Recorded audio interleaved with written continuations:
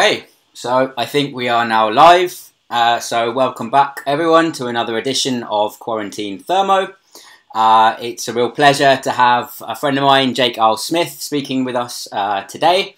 So I guess everyone knows the drill, but just in case we have any new viewers, we're going to have a kind of uninterrupted talk for sort of 45 minutes to an hour. And then at the end, we'll have questions moderated by me.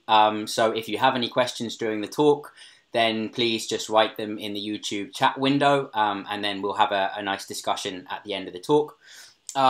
So yeah, we're really pleased to have Jake with us today. So Jake's just started a position at the University of Manchester. He's an expert in kind of quantum optics and open quantum systems, and one of his very kind of important contributions was the development of this reaction coordinate formalism for dealing with strongly coupled open quantum systems.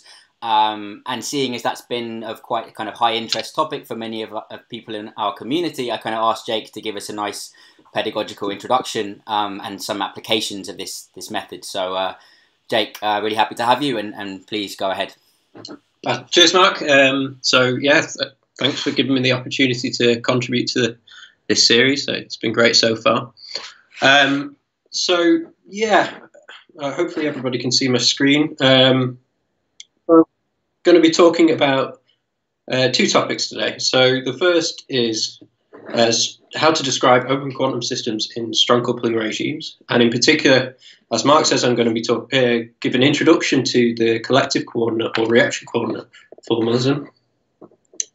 And then I want to move on to how we can describe non-additive environments using the collective coordinate mapping. And I'll give a better definition of what non-additive means shortly. So the talk's going to be roughly divided into two parts. So I'm going to start by introducing the collective coordinate theory for describing strong coupling system environment in strong coupling regimes. And the second, how we can describe multiple environments with the collective coordinate. Okay, so this is a picture we've seen a few times in the series so far. So essentially the context is open quantum systems. So we have some system described by Hilbert space HS, and it interacts with a many-body environment, HE, with some interaction Hamiltonian HI. Now, we really want to describe the reduced dynamics of this system here when it's influenced by this interaction to a many-body environment. So kind of a textbook approach to this is through the master equation formalism. So essentially the idea here is to trace out the environmental degrees of freedom to get some reduced description of the dynamics of your system. So in the interaction picture, you can write a pretty simple equation for this, which is an integral differential equation for your reduced state of your system in terms of some integral over the interaction picture Hamiltonian and some global density operator. So this state here is a description of both the system and environment. Now, this is an exact expression. I've simply solved the von Neumann equation formally and resubstituted it in and traced over the environment degrees of freedom. So solving this expression here would be at least as hard as simply diagonalizing the system and environment Hamiltonian. So for most kind of environments of interest, this solving this analytically or exactly is kind of intractable. So really, to get a tractable description of our reduced system, we really want to find some ways of simplifying this equation in motion. So a standard approach for doing that, well, there are three key approximations we can make to simplify this equation. So the first is often referred to as the Born approximation, where we assume the system and environment factorize at all times. So this is essentially the assumption that our system is small and that it can't really influence the environmental state. So the system and environment remain in a product state throughout the evolution. The second approximation is that we have some time local influence on the system. So the state of the system only depends on its current time. And this is very closely linked to this concept of an environment having no memory. So, or in other words, it's Markovian. So together these are classed as the Born-Markov approximations. If we plug this into our master equation, we can derive quite a simple form for the master equation, where we can now do this trace explicitly because we have a product state of the environment. And this is quite tractable in terms of actually solving things. So that's a very hand-wavy explanation of the Born-Markov approximation. This can all be done very formally, and you can show through a projection operator approach that this master equation here is completely equivalent to a second-order expansion of the interaction Hamiltonian HI. So the key point here is, because it's a second-order expansion in the interaction strength, we're restricted to regimes where the system and environment interactions are weak. And also, importantly, because of this product state assumption here, we're essentially neglecting any system and environment correlations. So this is a problem for open systems because we have many examples, both in quantum technology and nature, that you have some strong interactions between system degrees of freedom and the environment. For example, in a quantum dot, we have this blob of semiconductor where you get some localized excitonic states, and they couple very strongly to the vibrational modes of the host material. Similarly, in color centers, you get some localized electronic states. They couple strongly to resonances in the crystal of the material. And in molecules, delocalized electronic states coupled to strongly vibrational modes. Bending of this molecule, and you can actually see signatures in the emission spectrum. These sharp peaks are direct signatures of vibronic states within the molecule. And also in both synthetic and natural molecular systems, where you see that vibrational effects really influence how energy is transferred across complexes. So a common theme here is that the weak coupling theory that I just described in the previous slide is simply not sufficient to describe the dynamics of these systems. And so really we need some new approach to go beyond weak coupling and capture these strong coupling effects, which are kind of inherent to many natural open quantum systems. So this isn't a new problem. There are many approaches to actually try and cope with strong system-environment coupling. So, for example, we have a whole set of numerical techniques such as hierarchical equations of motion, TDOPA, path integral techniques, and their reformulation using matrix product operators, as well as some more analytic approaches such as pseudo-modes and polaron theory. So many of these techniques are very good at certain regimes. They most have limitations, either scale poorly in certain limits, such as when you have strong non-Markovianity, you get some exponential scaling with the path integral methods.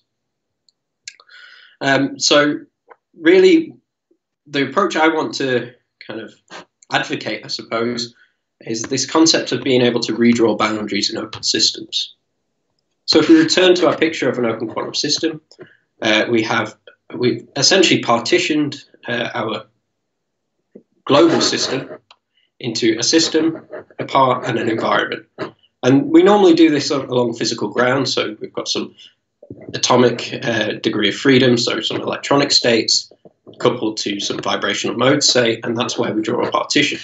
But this is kind of arbitrary, so we could apply some unitary transformation to the global system and environment and actually end up repartitioning our system and environment into different parts.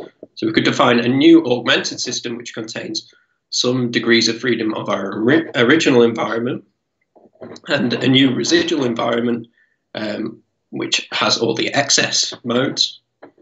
And hopefully, if we choose B correctly, this map, then we can move to a frame where the new mapped interaction Hamiltonian is weaker than in the original frame. And this would allow us to derive use some master equation formalism to derive second order perturbation theory, essentially, in regimes beyond weak coupling. Okay, so you can think of this as finding an optimized basis to do perturbation theory.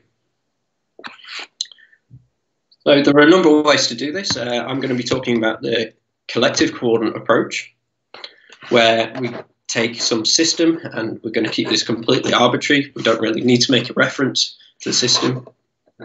So we have some system interacting linearly with some bath of harmonic oscillators, described by these mode operators, and some system operator S.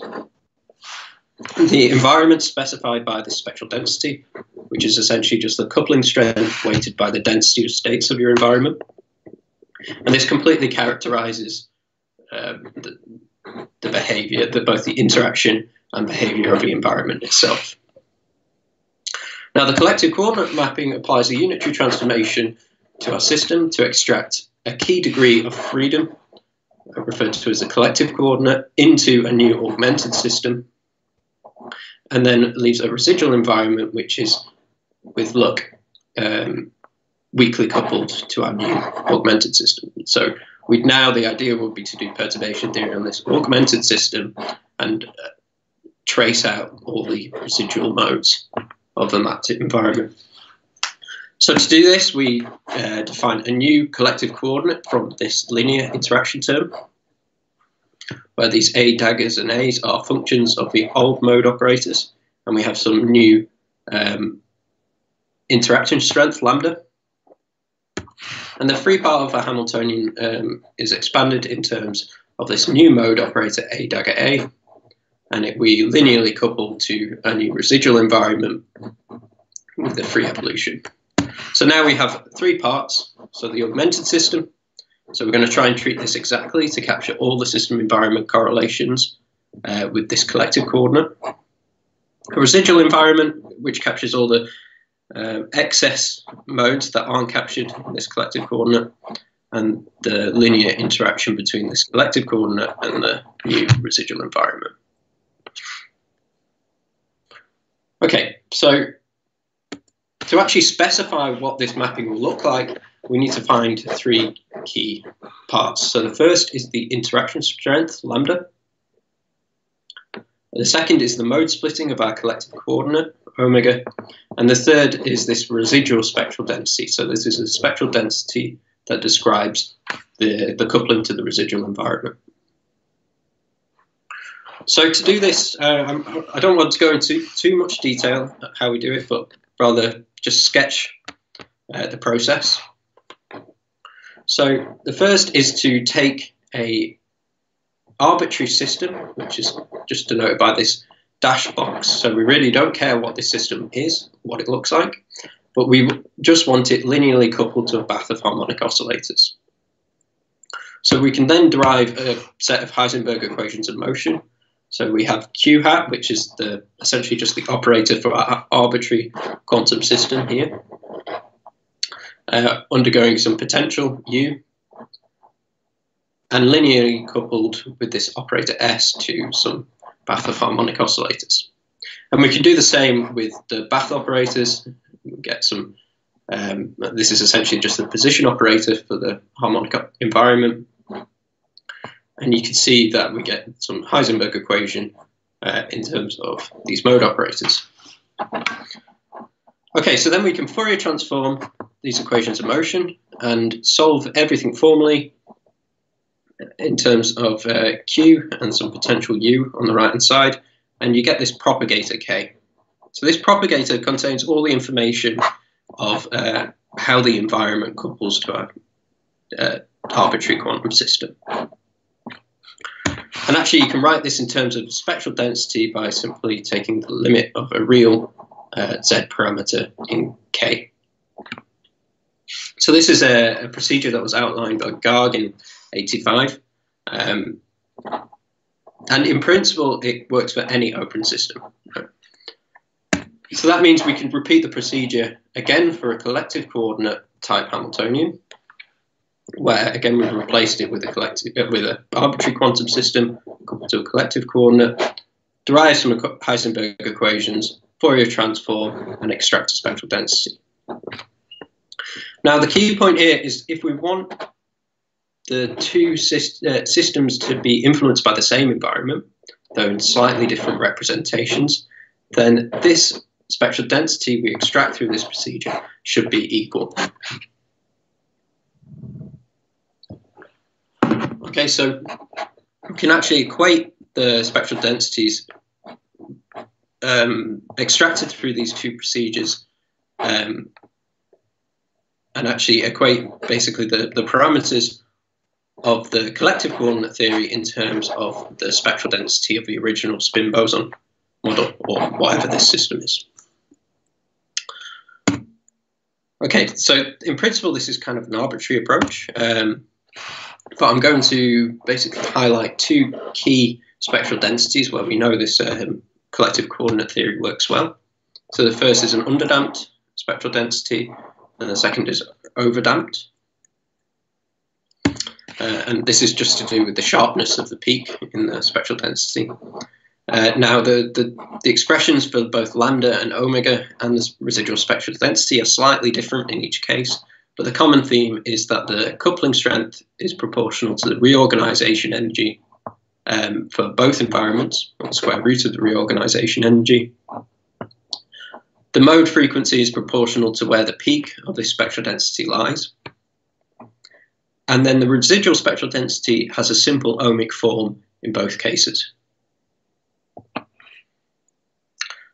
Okay, so now we've specified our mapping, we can actually move on to describing the dynamics of our system. So to do that, we'll restrict ourselves to the special case of a spin boson model, where we have some splitting for a two-level system. It has some tunneling rate delta and some linear coupling with a sigma z type coupling. Now we'll perturbatively eliminate the residual environments. So we're going to keep this augmented system, which is given by h prime in the unitary part of the master equation. And then the residual environment is included just through a dissipator. It's called Kr here. So effectively what we're doing here is treating the augmented system to all orders of perturbation theory while taking the residual coupling to second order. What's really nice about this is it allows you to derive a nice second order master equation. It's quite intuitive, easy to implement, but allows you to access very strong system environment coupling regimes.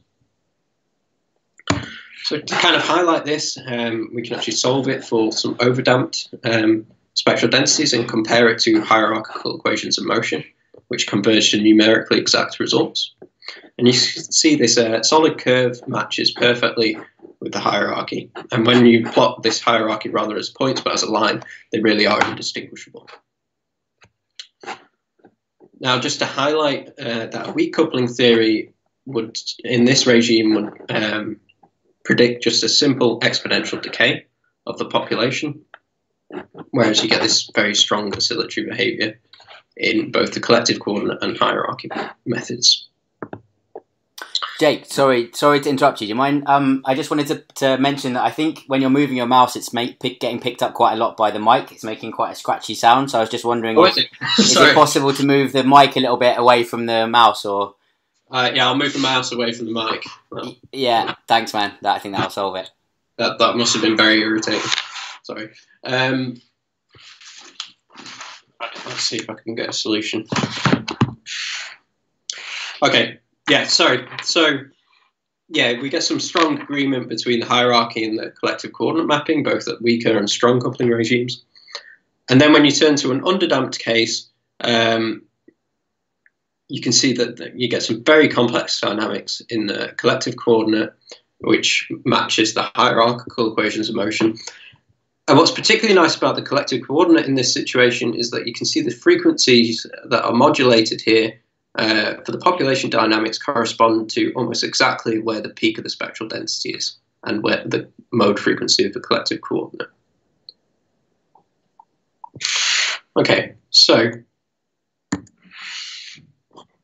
it's kind of convincing that the reaction coordinate can recover population dynamics, but one of the nice aspects of the collective coordinate, because we're treating this part of the environment exactly, as an augmented system, we can actually access the system environment correlations.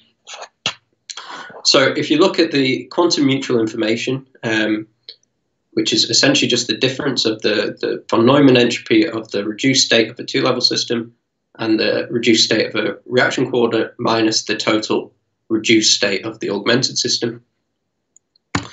Then through the strong subadditivity condition of the von Neumann entropy, what you can find is that this reaction coordinate mutual information actually places a lower bound on the total correlations shared between the system and the original environment. So it gives us some direct insight into the kind of correlations shared between the two-level system and the environment. So we can plot this as a function of time, and you can see two quite distinct timescales. So at short times, you see this strong oscillatory behavior, which corresponds to the kind of strong non-Markovianity when you initialize a system and it relaxes to some equilibrium state. But then on a longer time scale, actually you can see the emergence of some steady state correlations. And this is emphasized at strong coupling. So it's clear that there's kind of these competing timescales present. And what you can see, if you plot the steady state mutual information as a function of coupling strength, then you can see this emergence of quite clear steady state correlations. So these correlations kind of are a bit puzzling if you take a weak coupling approach. So in a weak coupling theory, you would expect to thermalize to the canonical thermal state, where essentially we have some exponential times the temperature times the system Hamiltonian. And there's no real reference to the system environment coupling strength. So with canonical thermal states, you'd expect only the temperature to be playing a role in determining the population difference and the state of the system. However, in our reaction coordinate theory, because we essentially have an augmented system which we then treat in a weak coupling fashion, then you expect to thermalize to the kind of augmented canonical thermal state where you have the temperature of your thermal bath times the Hamiltonian of the augmented system. So here you can see that the coupling strength to the original Hamiltonian enters directly into the steady state of our system. And this is kind of clear as you plot the population difference, or the population ratio, sorry, as a function of coupling strength.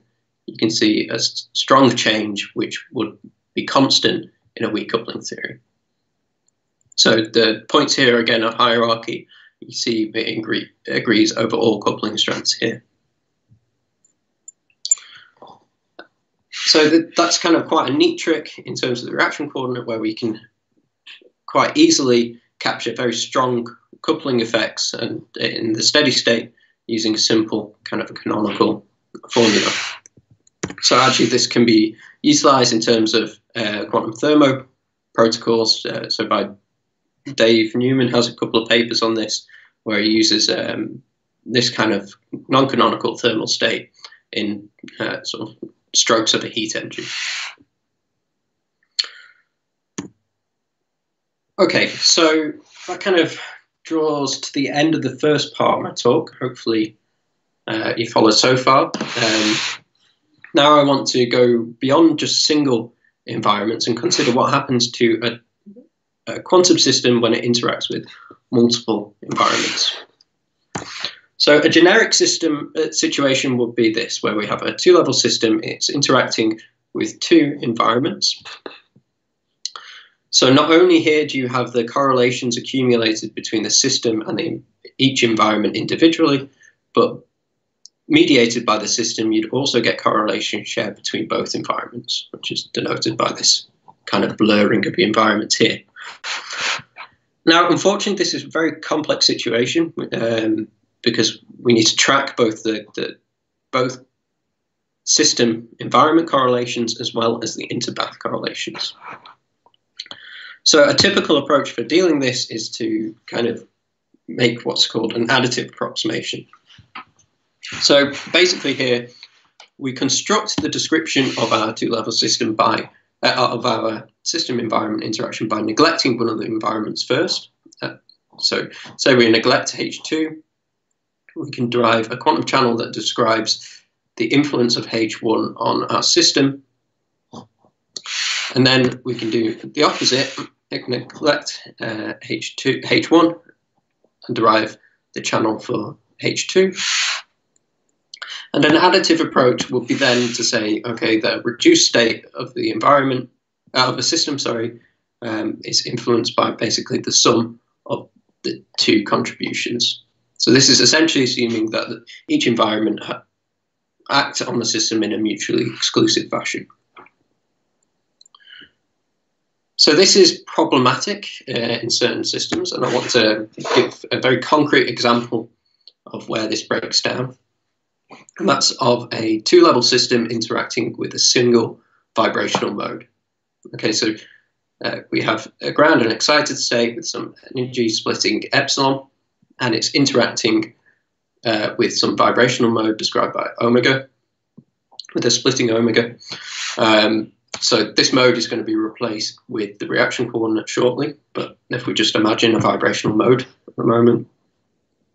And it has a very simple Hamiltonian, where rather than a sigma z type operator, we have just the projector onto the excited electronic state.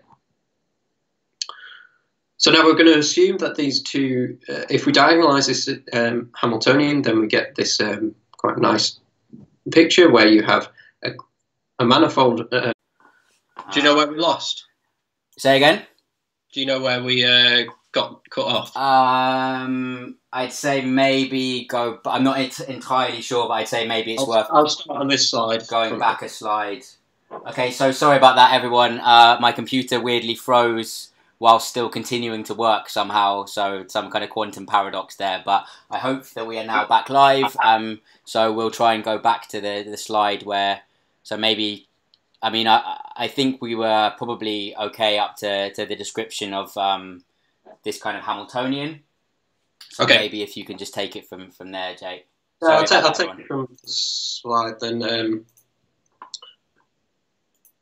Yeah, okay, so the setup is basically a two-level emitter. It's coupled to a single harmonic oscillator using a standard kind of electron-phonon interaction term. And if you diagonalize this Hamiltonian, then you end up with this kind of displaced picture where the ground state is left unchanged. You have just a simple harmonic oscillator with the electronic ground state, but then the excited state has a vibrational mode which is displaced. So the question we want to ask is what determines the emission rate from this excited state manifold to the ground state? So we can do this using Fermi's golden rule, where you just have a simple expression for the transition rate from excited to ground. And it has three main components. So the first is the optical spectral density. So this describes the coupling between a dipole and the optical density of states. And in it, you can see that we're sampling the spectral density at not only the electronic splitting, but also the difference between the starting vibronic state. So we're going to start in a state M and end in a state N in the ground state. So it's the kind of the difference in these two energies. Second component is a Gibbs distribution. So we assume that the mode starts in thermal equilibrium. So the population is distributed across this excited state manifold. And the third contribution is that of the Franck-Condon factor.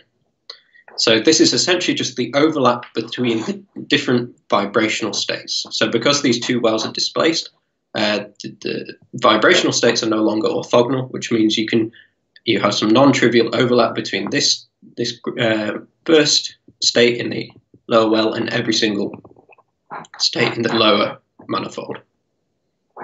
Okay, so this is kind of a standard expression in molecular physics and spectroscopy. So what happens if we try to make an additive treatment? So in an additive approach, essentially, hopefully you can get cut off in the previous slide, the idea is that you treat each environment individually. So I'm going to treat my optical coupling independent of my vibrational coupling. So that means I sample my spectral density only at the electronic splitting. So if you look at this expression, so we can pull our optical spectral density outside the sum, and what we're left with is essentially a resolution of the identity here, and the rest of this sum essentially becomes 1. So we see that the decay rate from the excited state manifold to the ground state in an additive treatment is completely independent of the electron-phonon coupling. So this is kind of in direct contradiction to the Franck-Condon principle, which, as I say, underlines most of molecular spectroscopy. So it's clearly there is an issue here, even despite it being a slightly convoluted analogy. So to kind of move back to an open systems picture, we can put this on a more microscopic footing. We have considered the dynamics. So we have a two-level system. Again, it has some splitting epsilon. It couples to a bath of harmonic oscillators, described as a sum over some continuum. No, not a continuum in this case, but continuous degrees of freedom, and some electromagnetic field. So if we apply our reaction coordinate mapping here, then we can extract an augmented system, again, where we have a single collective coordinate representing the phonon bath and a linear coupling to residual degrees of freedom. And also it noticed that the coupling to the electromagnetic field is no longer changed by this reaction coordinate mapping. So since the mapping only acts on the modes of our phonon environment, there's no impact to the electromagnetic field. Okay, so we're going to take, for the rest of these plots, an underdamped spectral density. So now we're faced with the question is how do we describe the dynamics of our electromagnetic field? So if we derive a master equation, it has exactly the same form for the augmented system in the reaction coordinate, also the dissipator to the residual phonon environment, but now we have to decide what we're going to do with the electromagnetic dissipator. So a standard approach will be to take an additive strategy, where we derive the master equation in the absence of the phonons, and the result will be just a simple Lindblad style dissipator. So this is exactly the same as simply tacking on Lindblad terms to your master equation. A non-additive theory, on the other hand, would we can diagonalize our augmented system Hamiltonian and derive a master equation for the electromagnetic field in this eigenstructure, eigenstates. So essentially this means that our KEM will respect the eigenstructure of our augmented system. And if you look at the dynamics now, so this is essentially just the population as a function of time, then an additive theory, which is given by the dash curve, doesn't change at all with increasing coupling strength, and actually matches a situation when we have no phonons at all, these dots, perfectly. The non-additive theory, on the other hand, actually sees a reduction in the decay rate as you increase the electron-phonon coupling strength. So essentially what's happening here is that as we increase the electron-phonon coupling strength, we're increasing this displacement. So the potential well moves further away from the ground state manifold, and there's a reduced overlap between states in this well and this well. So we get some kind of localization effect. So again, we see that the additive theory, even at the master equation level, doesn't really respect the Franck-Condon principle. And we can go further and think what happens, well, what happens when we increase the temperature of the optical field. So typically you'd see in just a two-level system, you'll see the field begin to drive transitions between the ground and excited state. Importantly, for a two-level system, though, you'd never see a population inversion. And as you can see by this dashed curve, This is the additive theory.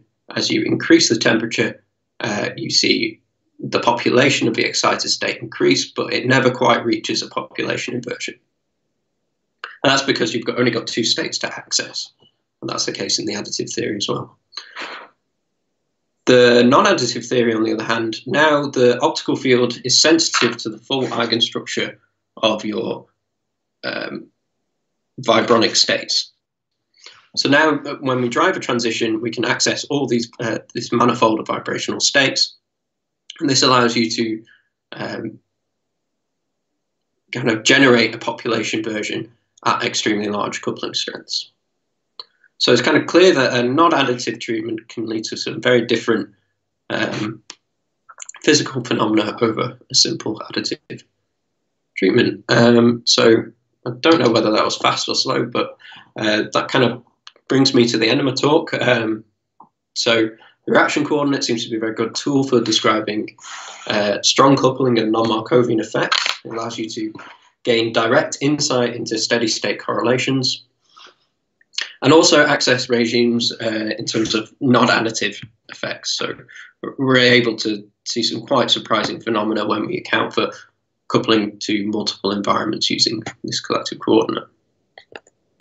So with that, yeah, I'd like to thank my collaborators, Essen and Henry, who worked on the reaction coordinate side with me, and also Neil and Erend, who generated the hierarchy data.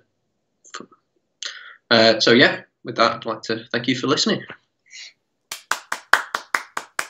Thanks very much, Jake. That was really good.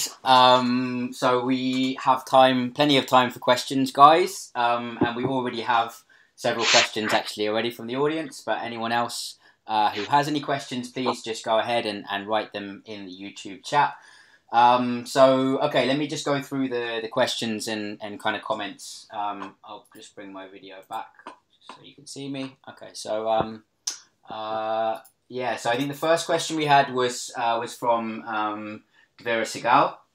And actually, Archak also had Archak Pukayasta also had a similar question. So Devera asks, how do you set the initial condition for the collective coordinate in comparison to the original model? And then sort of in a follow-up comment, Archak sort of says, in deriving results of the original setup, the initial condition is usually a product of system and bath, but in deriving the collective coordinate, the system would involve the auxiliary mode, so a different initial state.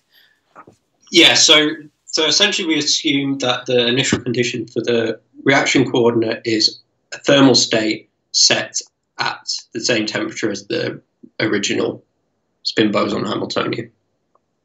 So it's in a product state, and that seems to work extremely well. And I think the reason for that is that the coupling to this augmented system, which would be the kind of residual modes, is extremely weak. And that's why the reaction coordinate master equation works well. So that allows you to say, okay, well, we're in a product state with not only with the two-level system collective coordinate, but also with the residual environment. I see. I presume, though, that sort of depends a little bit on the spectral density of the bath, right? I mean, in some cases, you wouldn't necessarily expect the residual coupling to be weak. Yeah, so I should say that it's very, very particular to these spectral densities, and I imagine that there are, well, there will be situations where that's not a good approximation. But I think those regimes would be when your coupling between the collective coordinate and this residual environment is strong. Yeah, right, I see, indeed. Okay, thanks. Okay, so next question from Junjie Liu. So the question, regarding this non-additivity of multiple environments, is it because you adopt the quantum master equation? And I think, okay, there's a follow-up comment from him, I guess, which is related to the same thing. If one just looks at the Heisenberg equation of motion for system operators, the contributions from different environments are still additive.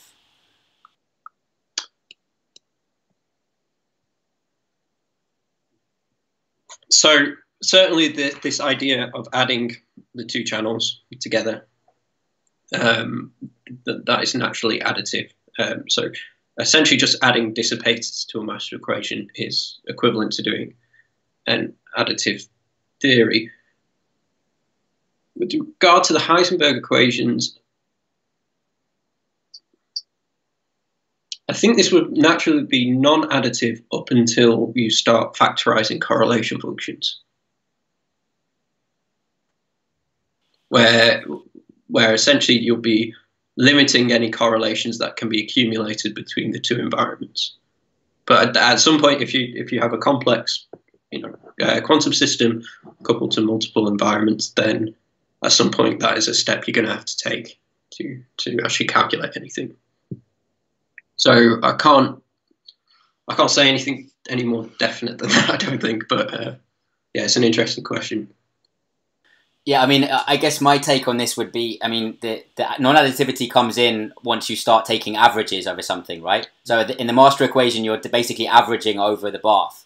And I mean, additivity comes about if you assume some kind of factorized, I mean, one way it can come about anyway is if you assume some kind of absence of correlations between the baths, right? I mean, the Heisenberg equations don't know anything about the state, they just know about the operator equations. But as soon as you start taking averages, then you would expect to see correlations between different bath variables, right? Yeah, and as soon as you want to calculate anything, you'll at some level, you'll either build a hierarchy of Heisenberg equations. At some level, you'll have to terminate that by factorizing. So it could be that you could include non-additive effects in kind of a controlled way by tuning where you terminate that hierarchy. Cool. Okay, thanks very much. Okay, so next question. So the next question is from Brecht Donville, who asks, is it correct that the reaction coordinate is valid only at high temperatures? The steady state graphs seem to start deviating from hierarchical equations of motion at higher temperatures. Yeah. Short answer is it is correct that it's valid for high temperatures. At low temperatures, yeah, you begin to see slight deviations.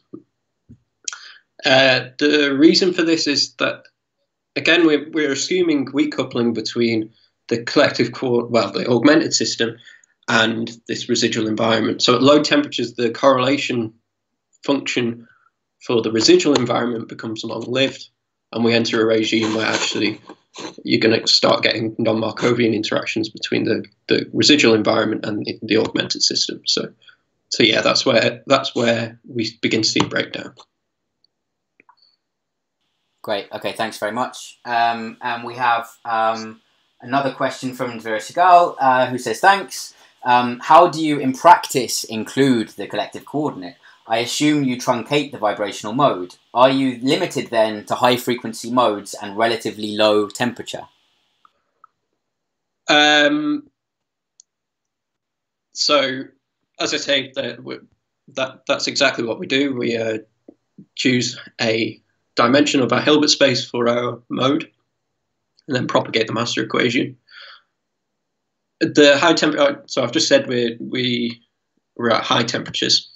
So the difference is that the mode frequency is sufficiently big that you can go to high temperatures without getting extremely high occupations of the phonomodes. But as you get sort of smaller splittings in your collective coordinate, things do become more computationally challenging. But sparse matrices and patience, you can push the system quite big. Okay, thanks. Okay, and we have another question from Archak, so you can see the keen beans in the audience. So Archak says, thanks. Another question. A reaction coordinate mapping would not usually give weak coupling to a residual environment. Do we know under which conditions the residual coupling will be weak?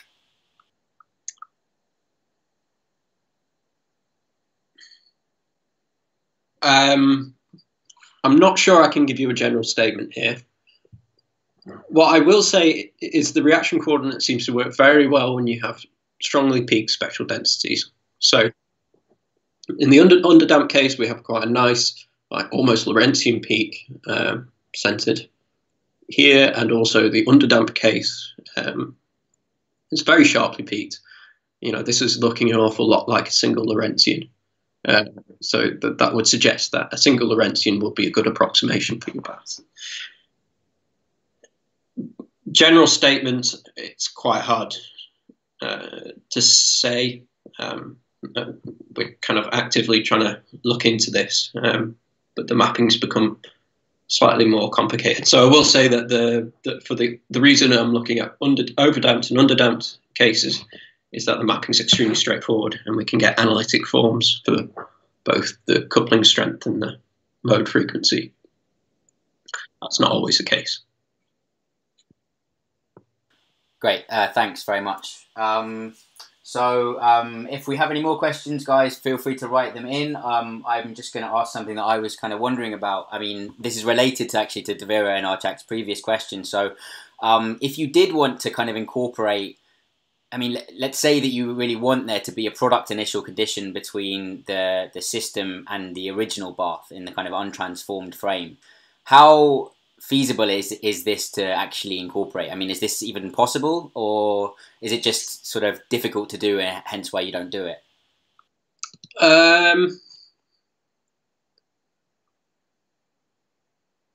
Okay, well, as a general point, so if you have an initial thermal state, it's essentially just an exponential of this term in your Hamiltonian. So this mapping is a unitary transformation, so you can essentially just transform this term in the exponential in terms of this linear coupling. So the question is, how do you deal with this object? So the reason the weak coupling, kind of, at least my intuition, if this coupling term is weak, then you can imagine a zeroth order perturbative expansion would just be a product of a thermal state with this term and this term. So I imagine you could generate some kind of perturbative series to kind of push beyond the weak coupling regime. But I don't think it's trivial to kind of get a closed form for just the initial condition for the reaction coordinate. Certainly you'd have correlations between your collective coordinate and the residual environment, which master equations don't deal with so well. You do get some quite funny behavior, but it's not impossible. Okay, thanks. Yeah, that makes sense. Okay, so I think that's probably it for the questions. We also had lots of clapping and thank yous from the audience, by the way, so I just relayed those to you. Yeah, I think we'll conclude it there. So thanks very much to everyone once again for tuning in and joining us. We'll be back again on Friday. I'll have a notification about that soon. And in particular, thanks so much, Jake, for giving us such a nice pedagogical talk. Yeah, thanks. Cheers.